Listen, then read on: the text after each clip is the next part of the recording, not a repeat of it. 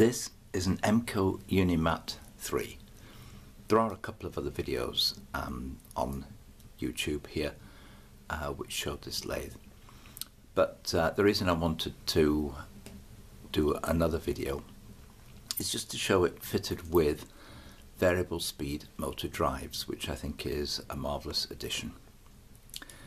The MCO Unimat 3 and Unimat 4 are small lathes, might be called micro lathes. In one book here which mentions it, but is mostly about the Toyo 210, it's classed as a compact lathe. The original lathe comes with one of those mains motors, and you have to swap the motor between the lathe operation and the milling operation. It's similar in size to the what's it called? SL, the Unimat SL lathe, which has got the round bars for the bed and where you actually remove the headstock and attach it to the column in order to get the drilling operation. At least with the Unimat 3 and 4 you do get a separate milling head on it, but you didn't originally get a separate motor. So what have we got in terms of variable speed motors? Well, let me just show you. There's the box, which is the controller. There's a 24 volt power supply that takes 24 volts DC in and gives 0 to 24 volts out.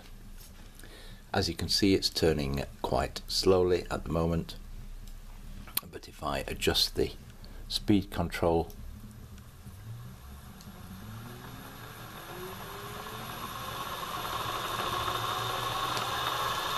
you get a nice range of speeds,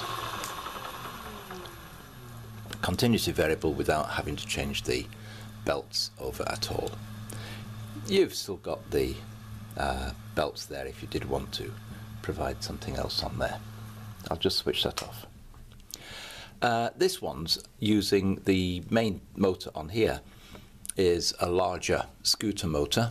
Originally it was a 36 volt 300 watt one, but has been down rated to be run at 24 volts and it's approximately then 130 watts of power from the motor.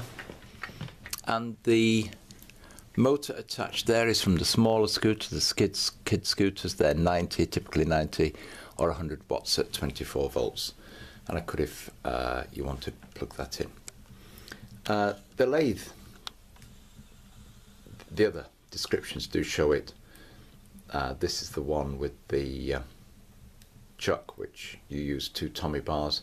I've marked it there as M14. It's M14 by 1 pitch on the thread, on the spindle nose, the tailstock nose. It's got a parallel shank to the that just fits into tailstock, to the headstock and tailstock, the same parallel shank at both ends, and quite a generous hole. The hole doesn't go through all the way through on the tailstock, but on the headstock it does, so you can put longer materials in. And you've got the same M14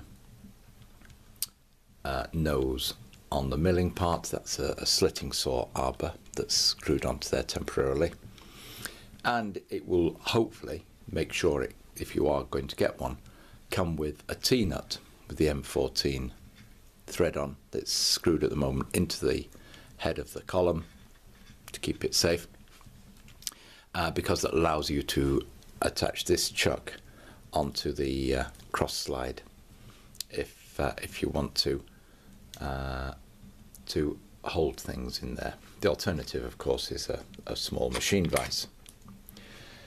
So that's just to show one example of a modification to it to give it variable speed. Apart from the 24 volt DC power supply, and those are obtainable from lighting suppliers to drive LED lights in shops and offices and places like that. The other thing that you need is the speed controller, and the speed controller that works fine is something like this. It's available from China relatively cheaply, and it will do quite a range of DC voltages, 12 to 36 or 12 to 48 volts, and give you the variable speed output. You just put the DC voltage in, the DC voltage out there, and then you've got the variable speed and off in this case.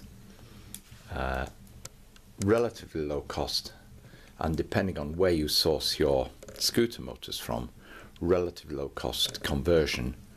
You can get commercial conversion, as you'll see advertised on eBay, which is just ready to bolt on to the backplate in place of the original motor, which is one way to go. But certainly this way is an alternative. The disadvantage is, unless you really do tidy it up, you've got separate 24 volt power source, your controller, which could be a small box like this one. I could glue a box like that onto there. That would be quite tidy. And you would need to fabricate up the motor mounts. But as you can see, a thin, well, 1/8 steel plate. You don't need to change the pulleys.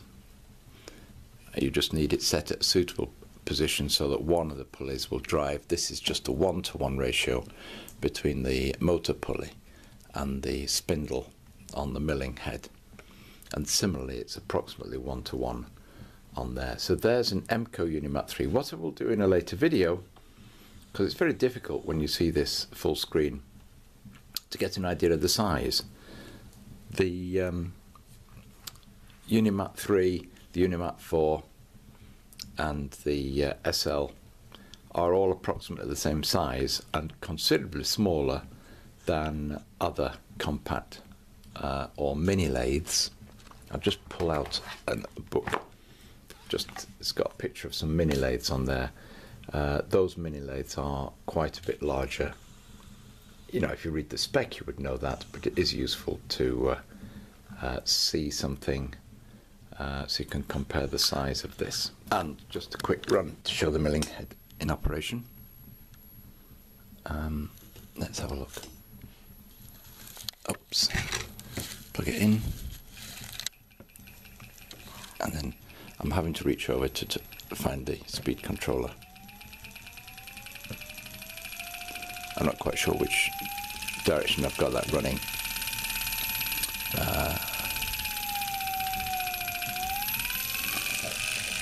As you can hear, it's a reasonable, smooth running, quiet setup. And I think that's just the